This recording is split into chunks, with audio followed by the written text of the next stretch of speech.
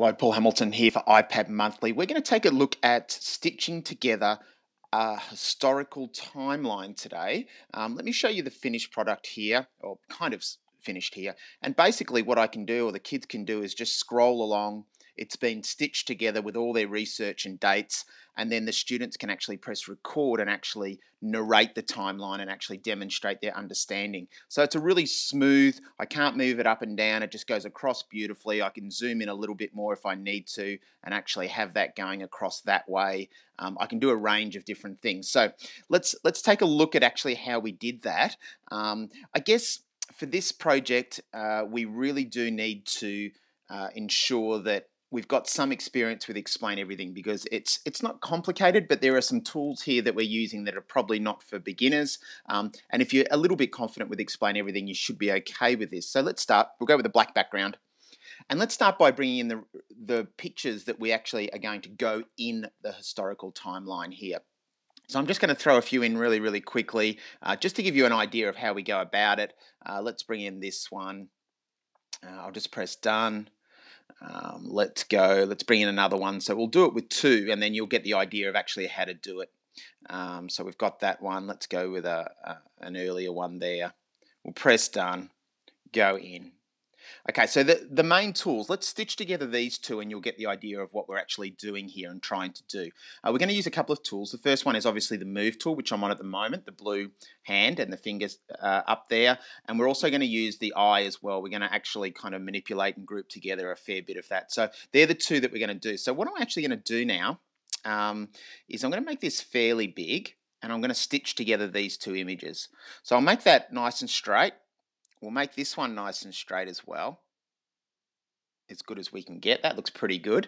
And what we're going to do is we're just going to put some restrictions on these two images, so it's going to flow really, really nicely together. So what I can do is go to my infinity zoom and just zoom out a little bit if I need to. I'll be using that quite a lot as well.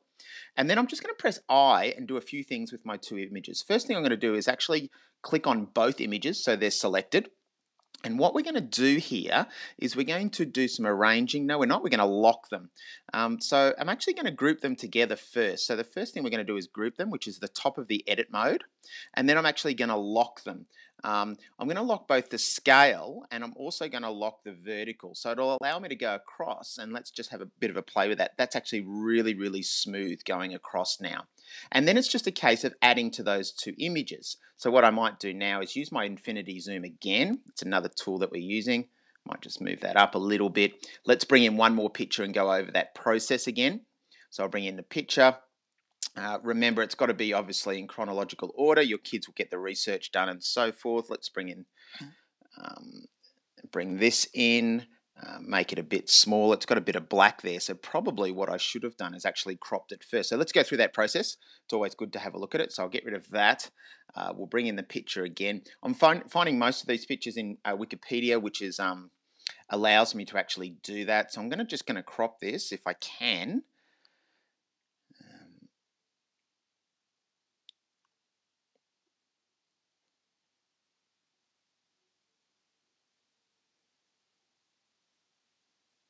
So we'll do a little bit of a crop here.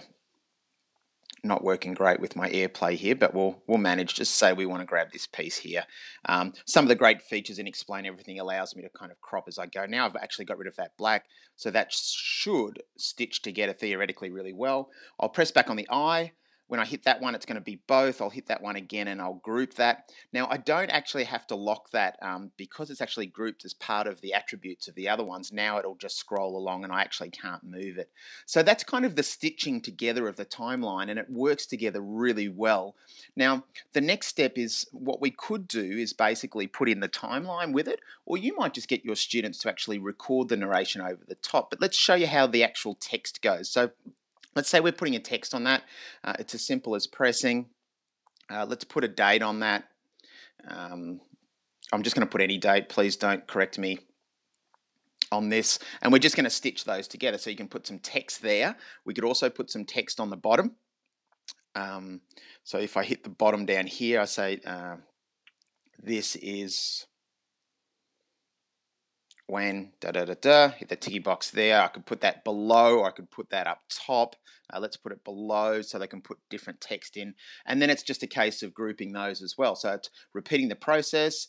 They're all grouped together now. I can hit my date there and there, and I can actually group them. And don't forget, I can ungroup them at any stage as well. So now we've got this beautiful scrolling timeline ready for a narration, ready for the kids to actually demonstrate their understanding. So that's a tutorial, probably, I wouldn't say an advanced tutorial and explain everything, but you probably need a little bit of experience first. But I think this is a really smooth, professional kind of finish when you actually export it as a movie file at the end.